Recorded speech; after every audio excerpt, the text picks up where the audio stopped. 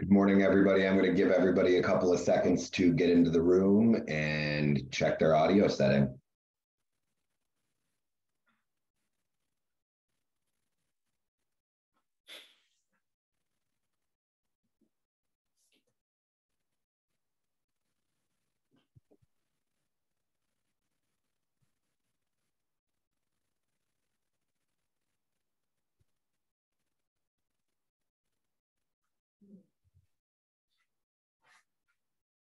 All right. Good morning, everybody. From those of us with Vigilant Fire and EMS Training and CipherWorks Incorporated, we want to welcome you to our 8-week webinar series, Managing Your Fire Service Training. We appreciate you for joining us for the informative workshop. Each week, we'll provide some training on a different aspect of managing your fire service program. After each week, you'll receive an email with a certificate. Please keep those for your professional development records. Please use the chat function if you have any questions or need anything, as we'll be monitoring the chat. And at this time, I'm going to turn the presentation over to Todd Smith, who will be leading the training. Todd is the CEO and founder of Vigilant Fire Service Training, and he has 28 years of fire service experience and is a certified New York State municipal and fire instructor. Thanks so much, Todd. Take it away. Well, thanks a lot, Chris. And here we are, week 5, talking about managing the fire service training program. And so today we're going to do what we've been doing for the past several weeks, and we're going to review exactly what it takes to manage your fire service training program. And then we're going to dive a little bit deeper into one aspect of the training program. And today's focus is going to be on the training plan. So how do we operate the actual program itself? So let's get started. If you've ever gone to the firehouse on drill night, or you have sat down to the coffee table for your shift and heard, what are we doing for drill today or tonight? Then you might be operating under a fire service training program that is not being run as effectively as it could be, or as efficiently as it could be. So managing the fire service training program is the most time-consuming task in the entire fire service. Outside of the fire chief, the fire training officer, whoever's in charge of the training of the fire department, has the most responsibility on their shoulders. The amount of time it takes to effectively and efficiently manage a fire service training program is tremendous. If we just looked at a couple of different things that the training officer is responsible for, they have to identify what their training requirements actually are. They have to identify the skill level of their firefighters that they need to be training. If they're going to identify that skill level, they need to develop a process to assess that skill. So they need to figure out how they can tell what skill level their firefighters are at. And then they need to identify what training is actually needed based on that skill assessment. Once you figure out what training you're going to need, you're going to have to develop a plan to meet the requirements of the training that is needed. Following that, you got to develop a schedule where you're going to deliver the training that you develop. And once you develop the different training lessons for those sessions, you're going to have to develop a presentation for each one of those lessons. And then we have to actually deliver that training to a captive audience, which might be the hardest thing that we do. And then once the training is completed, we have to record each training session and then maintain a record of those training records themselves. So as you can see, I could have filled this entire slide with many more responsibilities of the training officer, but here's just a couple right here. So we've listed 10 of the most prominent. So again, managing that fire service training program is a time-consuming task. What we're going to talk about today is how to do it effectively.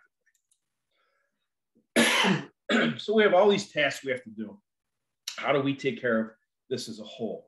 Well, the best way to take care of it as a whole is to break it down into individual steps. And that's what we've done. We've broken the process down into 5 individual steps, beginning with a needs assessment. Excuse me, I have been sick for like 3 weeks. This is getting ridiculous at this point. And I haven't coughed until I sat down here to talk with you nice folks. So we start out with our needs assessment, and then we move on to program development.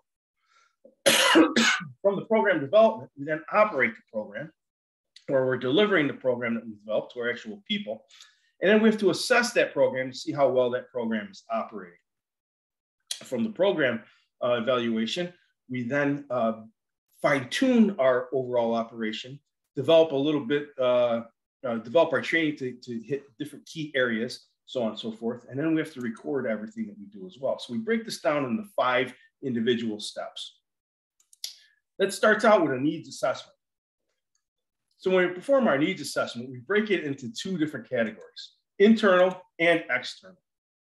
We'll start out with the external. So the external training requirement, that's where we get the requirements that are brought to us from outside the agency itself. This is where federal laws come into play, state laws, maybe even local laws. These are the laws that require specific training. Typically, they don't have much to do with fire service training itself, and they're usually based on simple employer-employee based training. Then we have standards. Now, the standards get more specific to the fire service, and that starts out with OSHA, Occupation Safety and Health Administration, 1910-156, which is called the Fire Brigade Standard. Outside of the OSHA standard, the regulation for fire brigades is the National Fire Protection Agency Standard 1001, which is the standard for professional firefighter. And that sets the knowledge and skill capabilities required for firefighters 1 and 2 on a national level. And then we have mandates. What mandates are is mandates something the governments like to use to close the gap between a need and a current law. So when there isn't a current law to fit a current need, they come up with these funny things called mandates. And most states have specific mandates to require you to do training on things like sexual harassment, workplace violence, active shooter type things, and bloodborne pathogens if your agency is going to be working with people or patients who have bodily fluids, as well as hazmat and Article 26 training, which is called need to know or right to know, excuse me, where the worker has to be told everything, every hazardous material that they'll be involved with while they operate inside of their workplace. So that's our external requirements, broken down into laws, standards, and mandates.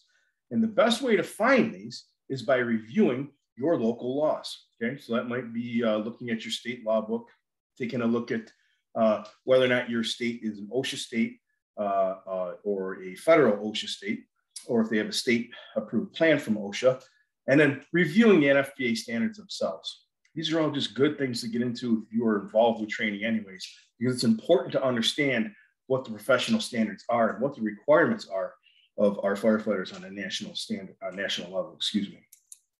We then look at the internal requirement. And the internal focus is a little bit easier, but it does bank itself back on the organizational needs. And where we figure out what we actually have to do is by investigating those organizational needs.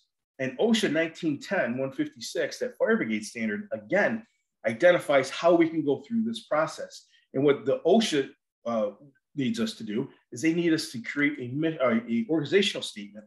And that statement basically says what your organization does, who you are, what your leadership hierarchy is, how many members do you have, what responses, what functions do you provide, what services do you provide as an organization, and how do you prepare to handle those services? So in other words, what type of training do you do? What is the frequency of your training? And what is the amount of the required training? So once we create this organizational statement that basically states all of these things, we now have a good idea of what it is for organizational internal needs for training requirements. To put it simply, if your fire organization responds to structure fires, then we need to train our firefighters commensurate to the duty of structural firefighting.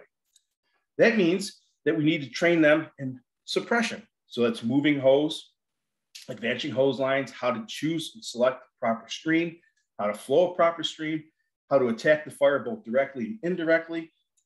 It would probably also involve some tactical ventilation training.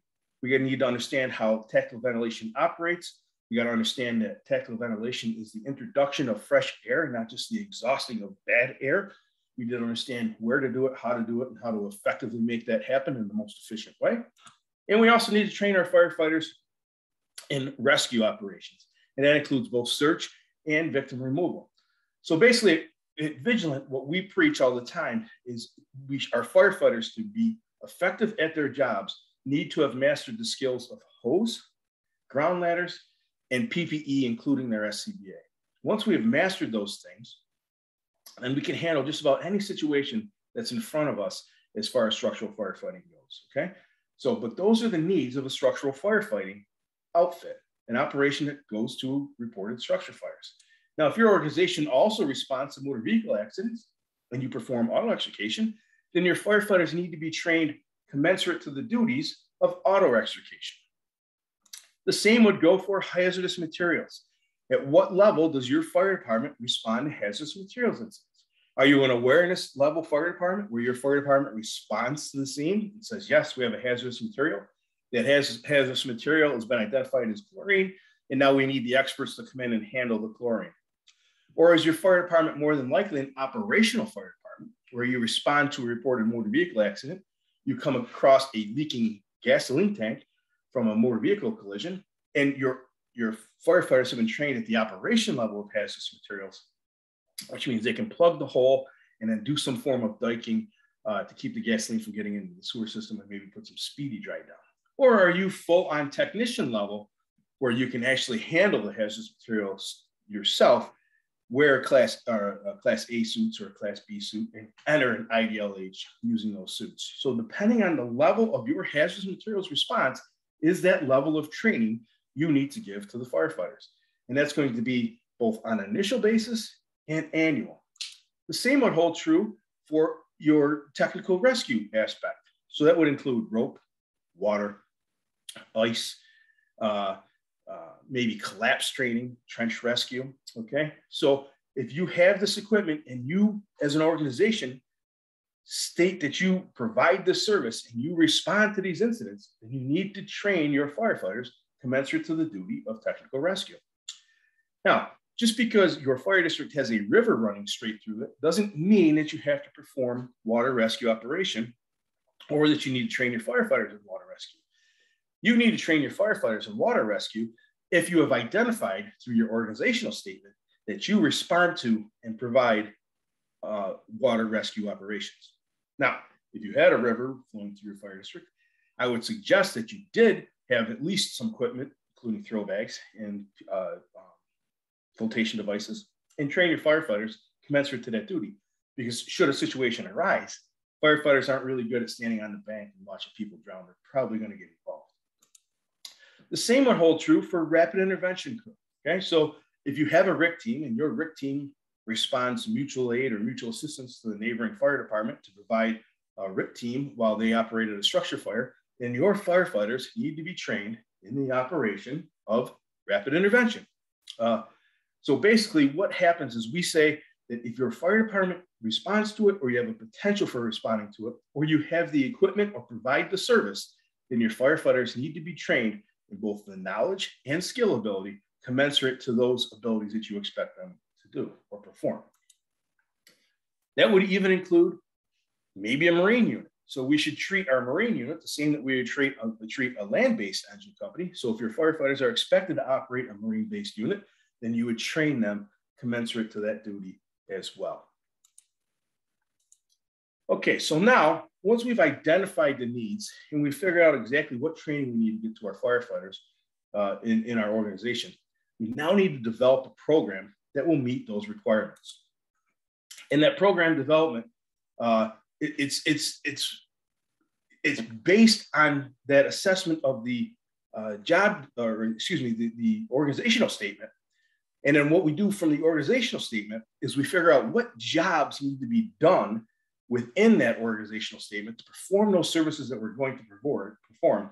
And that's how we identify job descriptions. So we create a job description and we develop these to meet the needs of that organizational statement.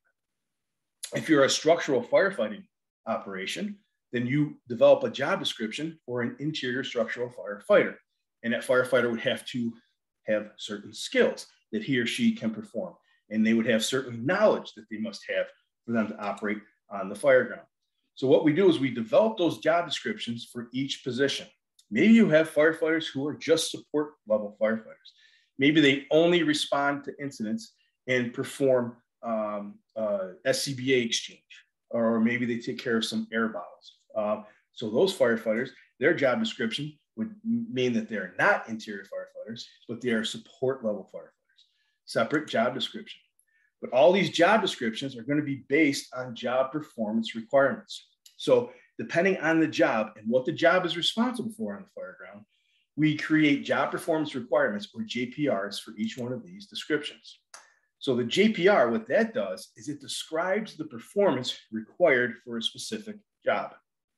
The example that we're going to use throughout this webinar today is ground ladder operation. So if we have a fire department that is a structural fire department that responds to structure fires, one of the job descriptions would be interior firefighter.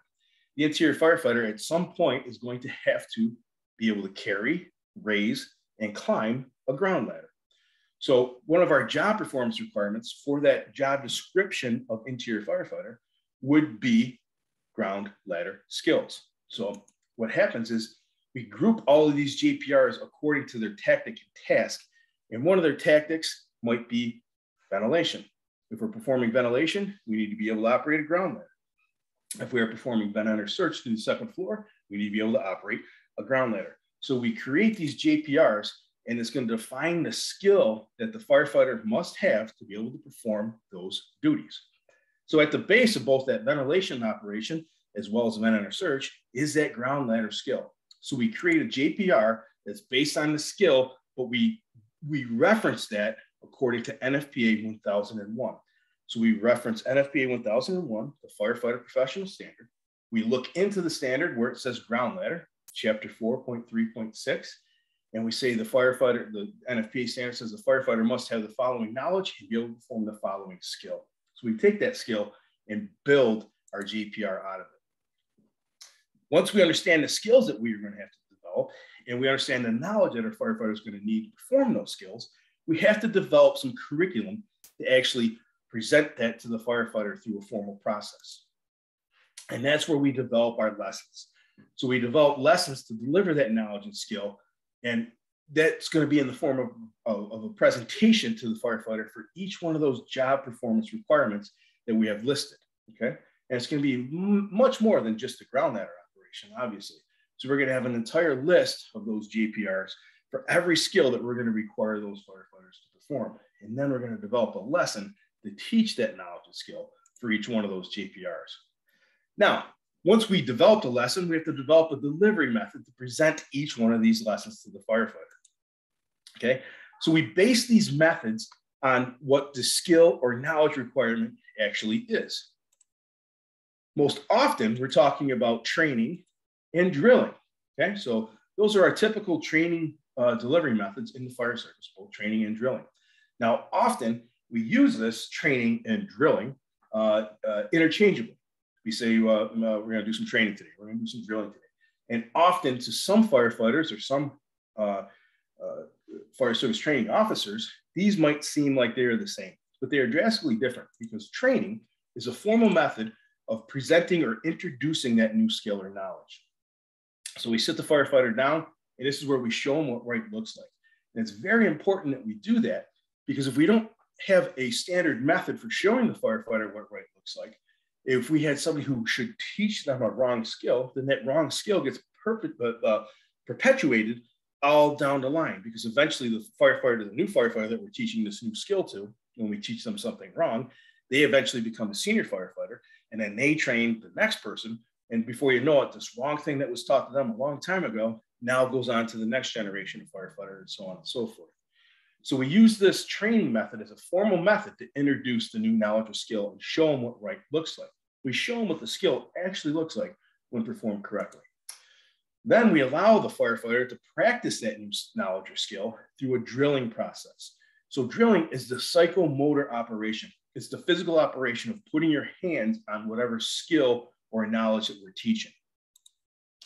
The way that we deliver this is typically training gets delivered through a lecture or some form of discussion or presentation like what we're doing here.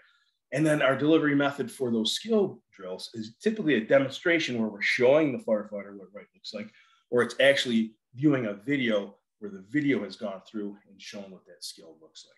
So the lecture, typically lecture and discussions, they're going to be instructor-led presentations where the instructor gets up in front of an audience and uses a PowerPoint presentation to probably deliver some new knowledge to the firefighter or review knowledge that's already had, and we're reviewing it for the annual year. Now, the demonstration video This is where we show the skill. We show what the skill looks like when performed correctly. So demonstration is actually showing the skill, where the presentation is delivering the knowledge or what the firefighter needs to know for that operation.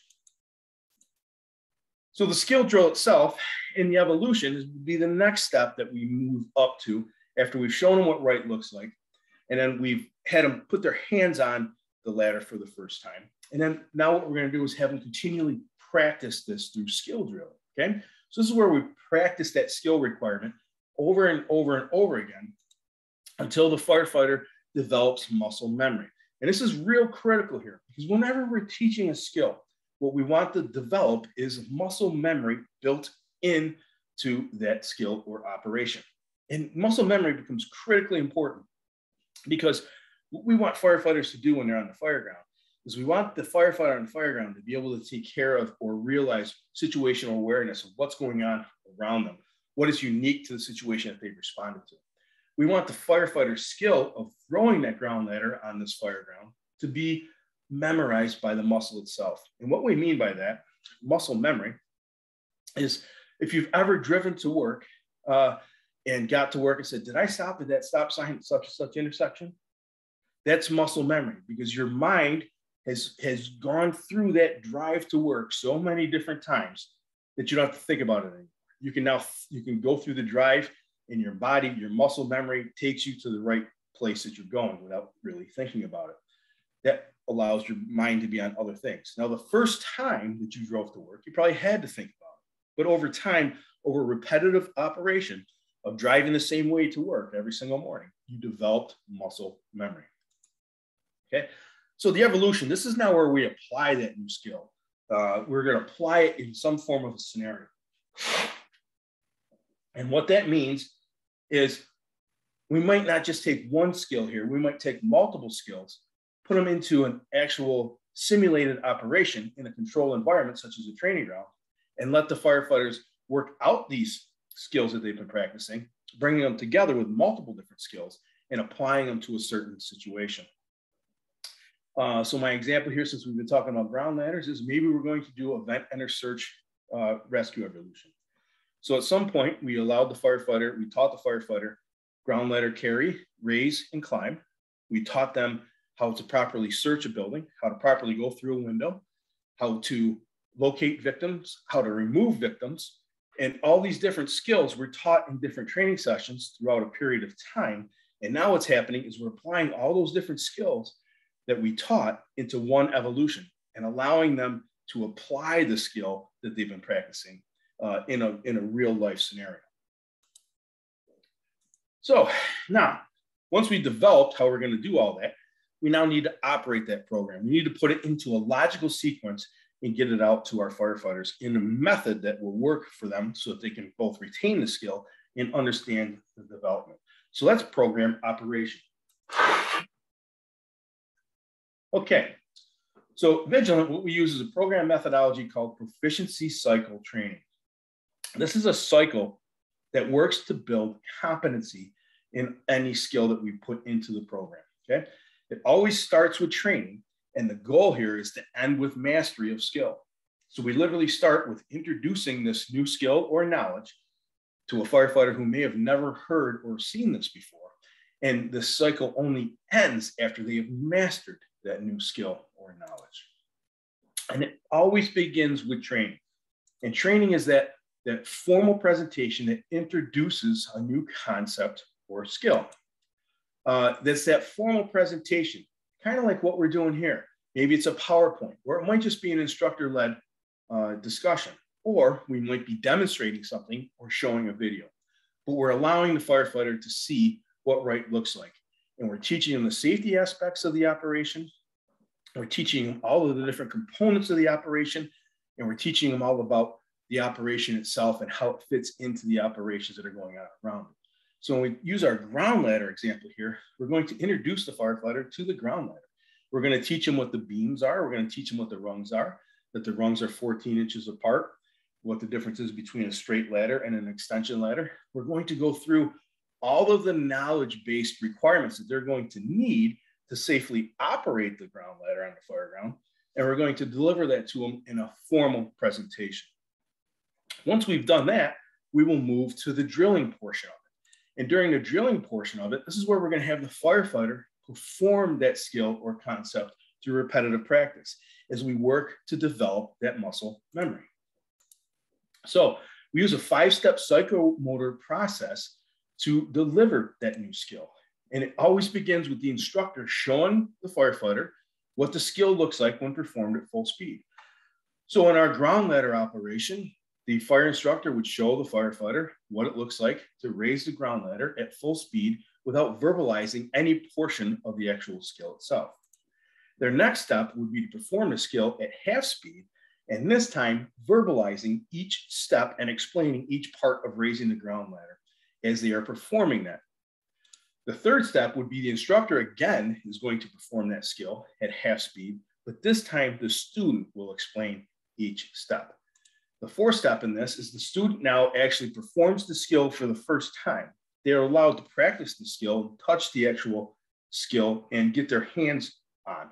So all we've done to this point is engage cognitively, but at step 4, we're engaging both cognitively and psychomotor, or at the skill level, because the student's going to perform the skill again at half speed, but explain every step as to what they're doing.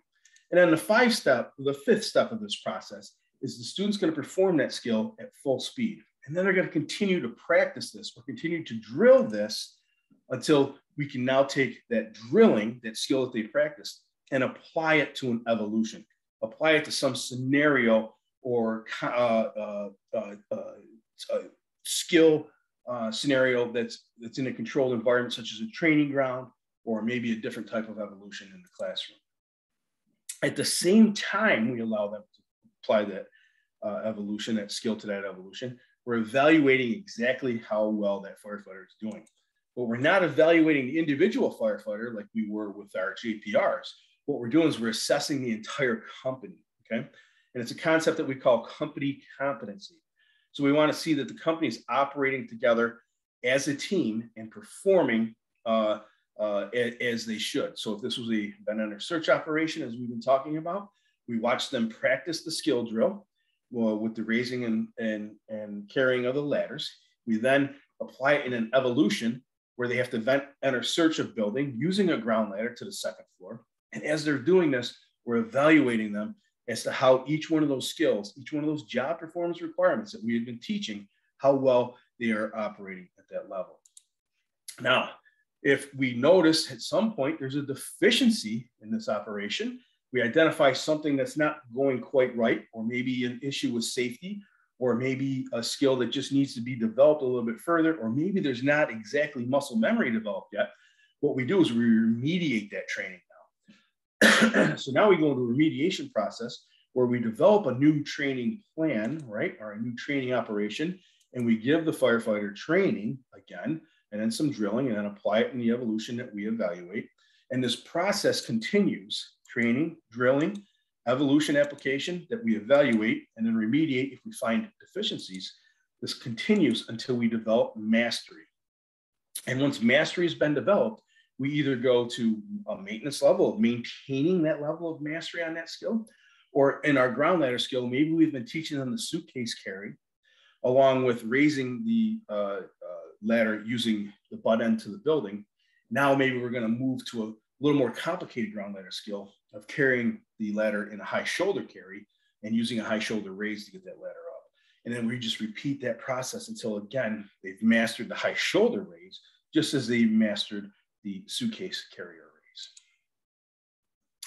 Okay, so now what we wanted to discuss a little bit more today is that actual operation. So operating this program, how do we operate this methodology? How do we make this happen? And the best way to do that is to develop an actual plan, okay? So just like we would build a house using blueprints and a plan, we're going to build our training program using a plan, and it's going to be based on an annual process, okay? So what we want to do is we want to take those proficiency cycles that we just talked about to deliver the curriculum, but we want to use a logical sequence to deliver all of this training in a manageable block. just like we listed 10 different things that the fire service training officer has to do to manage their program effectively, we took those 10 things and broke them down into 5 blocks. What we want to do is we want to take our curriculum that we're going to deliver, our entire plan that we need to deliver to the firefighter, and break it down into manageable blocks again. And we're going to use a logical sequence to deliver that so that the firefighter can understand one concept before they take on the next. And that's basically like the crawl, walk, run idea of delivering training. Manageable blocks delivered in a logical sequence. Okay. And now some of these skills are going to have to be practiced on a weekly basis, some every other couple of weeks, while other skills maybe you can get away with monthly or quarterly, and even more or least requirement of their skills can be performed annually. So let's look at what we had talked about before earlier, where we looked at mandate training. So sexual harassment, workplace violence, those are things that we can probably get away with teaching annually.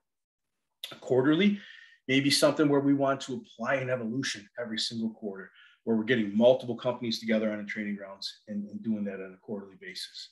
Monthly would be one of those things where you want to be performing the skills that you use the most, at least reviewing them on a monthly basis. And then weekly, every single week, we should be reviewing our PPE and SCBA, not going through a full review, but using that PPE and SCBA in another skill drill that's applying another skill. Okay, so that's what we're going to be looking at now, and taking a little bit deeper dive into how we put this all together into a plan. So the training plan basically gets developed into a session schedule. And we take everything that needs to be delivered during the plan or through the plan, and we break it up into individual sessions. And the sessions are going to be based on that weekly, bi-weekly, monthly, quarterly schedule that we just got done reviewing. And each topic, though, that we get into is going to begin with one of those training presentations where we're introducing the knowledge and skill ability to the firefighter, followed by a skill drill where they're applying, or excuse me, practicing that skill using the new knowledge or skill that we just taught them in the formal training presentation. They're going to be performing this over and over and over again so that they can develop their muscle memory.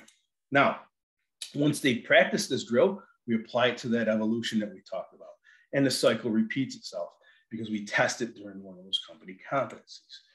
So let's take a look at the actual training plan itself and how it's broken down and what it does. So if we go all the way back to the beginning, we said that we have certain training needs or certain training requirements that have to happen. Those are external requirements that are brought to us by means outside of our control. So they're brought to us from a government entity that we don't have any say over, but it still has to happen. That training still has to happen. And then we identify internal training needs, and those are the skills of the actual jobs that we're going to be performing. So that's our job performance requirements that are based on our job descriptions. And then we have other training that needs to be met, such as ISO requirements. So ISO has their own set of requirements where they require a certain amount of hours to be trained on in certain categories throughout the year. So that doesn't really change any of our requirements, but what it does is it takes the requirement that we need depending on our organizational statement, and we pigeonhole that need or that requirement into the same hour requirement of ISO. But the only way to do this, the only way to take everything that we're talking about, put it into a nice neat box, is through an annual training plan. And Vigilant develops annual training plans for hundreds of fire departments throughout the country every year. This is an example of one and what it would look like. So at the top here, you'll notice that this one was used for a fire department in New York State. And New York State has what's called New York State Best Practices for Fire Service Training Programs. And there's a list of topics and categories that need to be trained on both an initial and annual basis. So it took all of those needs of the fire department, both their external and their internal, depending on what they were performing for an operation, and put it into this plan. And the plan basically starts out in January. And you'll notice at the top, we have the month where it tells us, so in January, the topic that we're going to cover is safety. We're going to be doing 4 hours of safety training. You'll notice that the next line there at the top in green is 4 hours of company training. That's the ISO identification.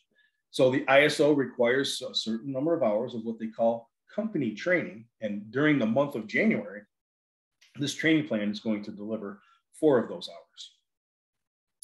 In this training plan, knots, ropes and knots are handled on a monthly basis where the firefighters train or practice a specific knot for every given month. The month of January just happens to be they're practicing the figure 8 on a bite. Now, the next thing is we get into the actual training sessions themselves. And in this plan, what the plan does is it identifies exactly what will be taught. So it's personal protective equipment. It identifies the lesson plan that they'll be using. So last week when we reviewed the lesson plans, we talked about how that cover sheet is so important, and it gives you an idea of exactly what training is going to happen according to that plan, all in one sheet.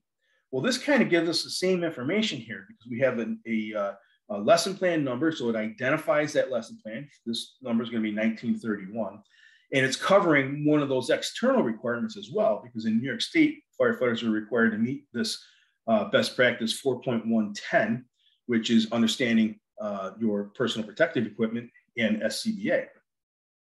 Those best practices are based on NFPA 1001 as well. So this lesson has been developed exactly as we have spoken about during this webinar, using NFPA 1001 as a reference. And now we can see it cross-referenced here in an external state requirement, which is also interesting at this point. So now we see that the instructor is going to have a couple of tasks. So the plan lays out exactly what the instructor is going to do. So the fire instructor who was assigned this task, okay, they're going to have to reserve a classroom. There must be some media as part of this presentation. So they're going to inspect their media and they're going to prepare the lesson that they've been given, okay? And again, they're going to be using lesson plan number 1931. We then have a description of what the lesson is actually going to be. So that first lesson of the year is going to be a training session. It's going to be a PowerPoint presentation and skill demonstration. So 2 of those key words that we just got done discussing. So we're going to see a PowerPoint presentation, which is going to be that formal application of knowledge and skill ability to the firefighter using training. And then there's going to be a skill demonstration. So it looks like here what's going to happen is the instructor themselves are going to demonstrate the skill of personal protective equipment care. So what this lesson is going to do is it's going to tell the firefighters how to manage and take care of their personal protective equipment as far as inspecting it, washing it, and then drying it and storing it, so on and so forth. So the training plan gives us exactly what we're going to be doing for that actual operation. The training goal here for this first session here is the goal of this training is to develop proficiency in the care, use, and inspection of structural firefighting personal protective equipment. So it tells us exactly what it's going to do, and it gives us the objectives, both the terminal and the enabling objectives. And if you can remember last week when we discussed objectives, remember that terminal objective is the overall what we're going to accomplish. So it's that big thing that we're going to accomplish through this training. And then those enabling objectives are the little small steps as to how we're going to accomplish the overall big thing. So the next session that is going to take place in January, we can see here, because we've got the year, the month, and the session number. So this was for the year 2020. It's the month 1, which is January, and this is the second session of the month. And it starts telling us here that we're going to get into risk management now. So, and again, the instructor task is here. What's going to happen in this course is here. What external requirement it meets, the lesson plan number is given, so on and so forth. And if we go to page 2, you see that this now repeats again for the month of February. So as we move into February, we're still on that safety topic. There's going to be 4 more hours of training delivered by this plan to the fire department. And those are going to be 4 hours of company training according to ISO. And the knot this month that they're going to do in February now is the double loop figure 8. So they've built on their single loop figure 8 on a bike. Now they're going to be training on the double loop figure 8.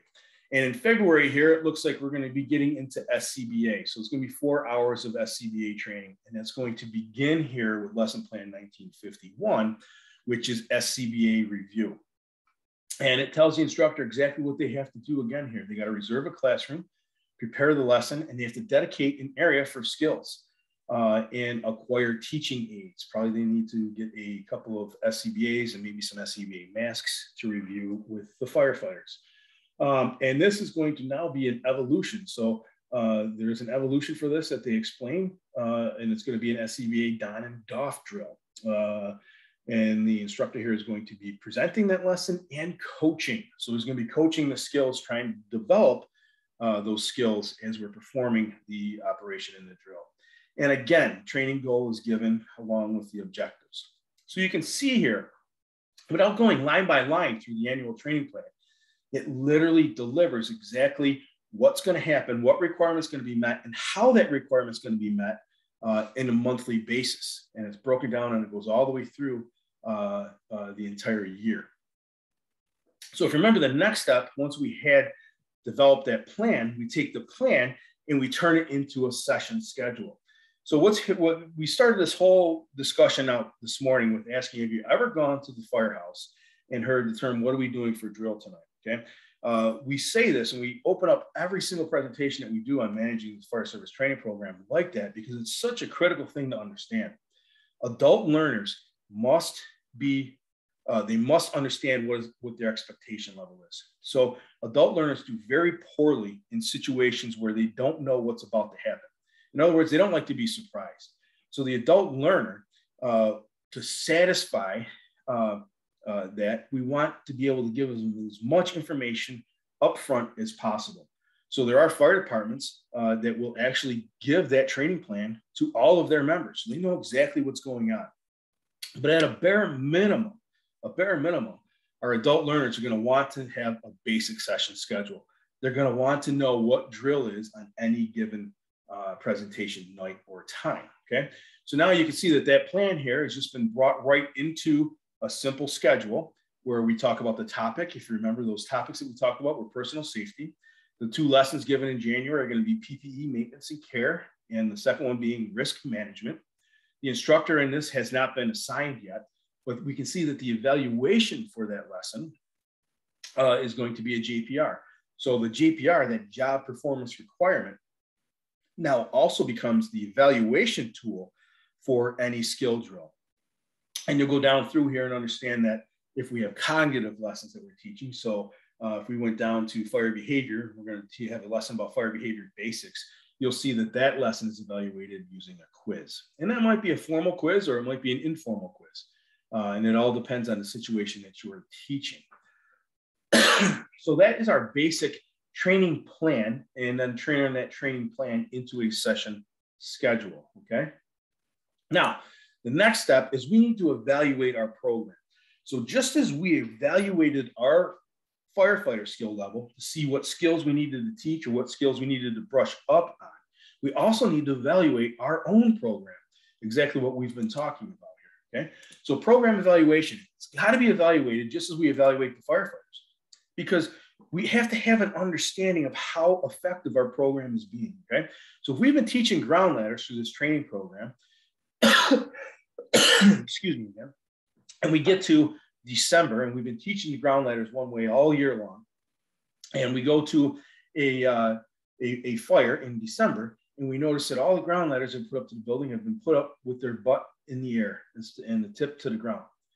There's a problem. Where does that problem lie? Does that problem lie with the firefighter skill ability, or is the problem in the training ability? Okay, we have to evaluate all of our lessons, our presentations, and specifically our instructors. Because what if we went back and looked at this program and said, holy cow, our fire instructors, they had it backwards. The lesson literally said that the tip goes on the ground and the butt goes in the air. Well, that would be a huge training program failure, not the failure of a personal skill or a group of skills. That's going to be a failure of the training program. So we evaluate those lessons, we evaluate the presentations, and we evaluate the instructors so we can make that better. So we can improve our program and make sure that the program is teaching and being effective at teaching what we are trying to deliver. Okay, and we can manage this through pre and post testing, which is the easiest way to do it. But this doesn't mean that we have to give our firefighters a 100-question test in January and then a 100-question test in December. What we mean by pre and post testing is we give them some form of evaluation prior to delivering the lesson. And then we give them some form of evaluation after we deliver the lesson, and we see what the difference is. We should see a drastic improvement here. And I'm not talking about handing out multiple choice questions. There's many different ways to do that. We'll be talking about some of those ways in upcoming webinars. Okay, so once we evaluate the program, now we have to develop some record retention, okay? So we have to retain all of those records that we developed in those other 4 steps.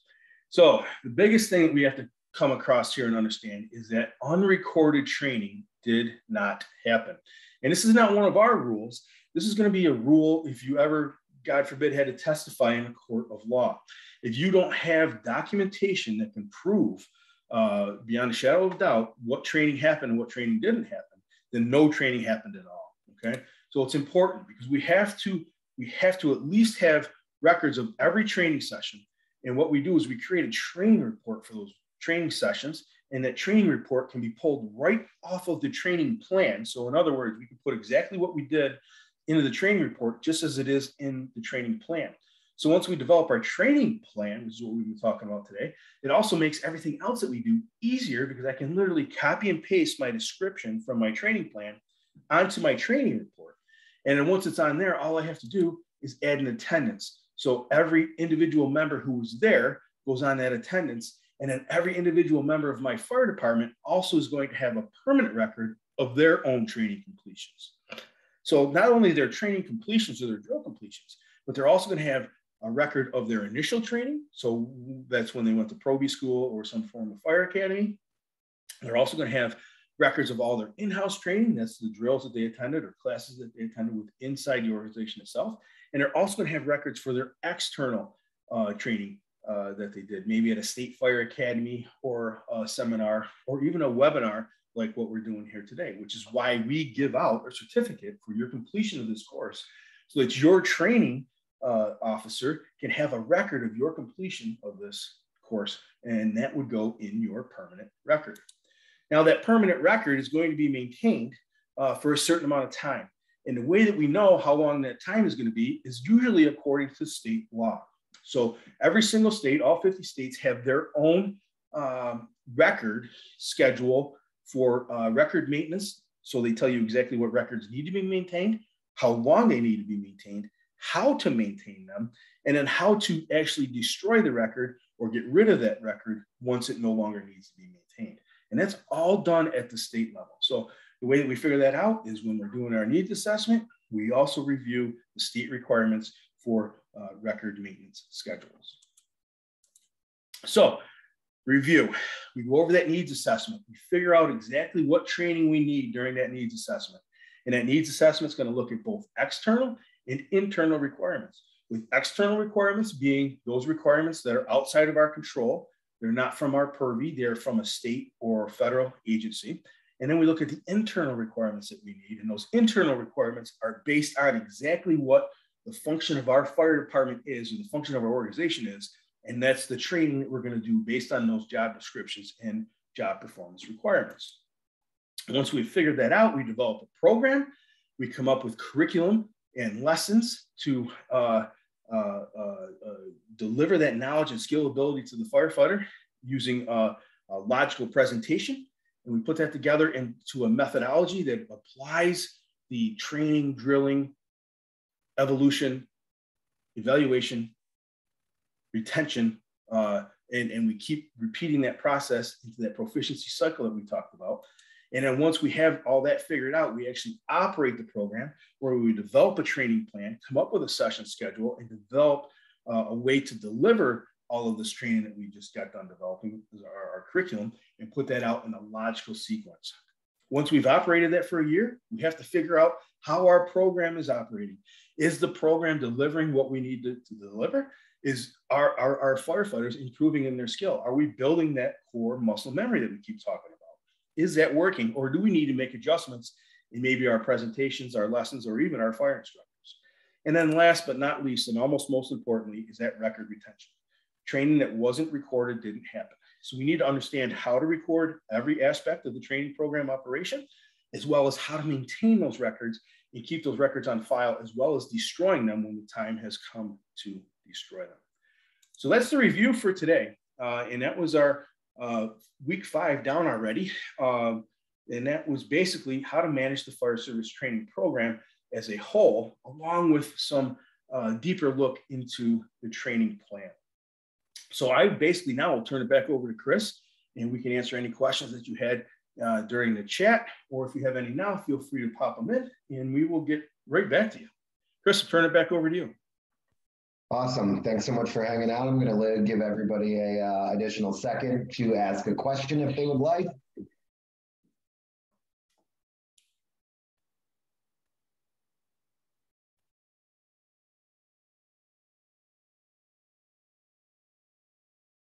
Awesome. All right. Well, thank you for joining us for week 5 of our Managing Fire Service Training webinar series. Be on the lookout for the remainder of the series and be sure to sign up. We would love the opportunity to work more closely with you to help you accomplish your training goals. Our system can help you to provide your organization with training, tracking, and managing your fire service training. So please head to cypherworks.com for more information. Be sure to save the certificate for your professional development records. And I look forward to seeing you in future webinars. I hope you have a great day. Thanks, Todd. Thank you. Take care.